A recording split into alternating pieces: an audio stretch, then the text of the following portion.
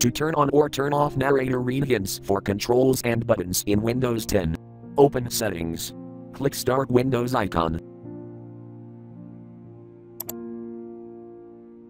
Click Settings. Click Ease of Access.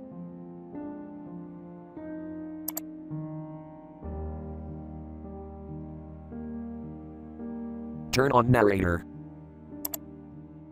Settings. On. Narrator. Toggle switch. Scroll down. On Read Hints for controls and buttons switch, click until blue to turn on, or click until black to turn off. Read hints for controls and buttons. Toggle switch. Off. Read hints for controls and buttons.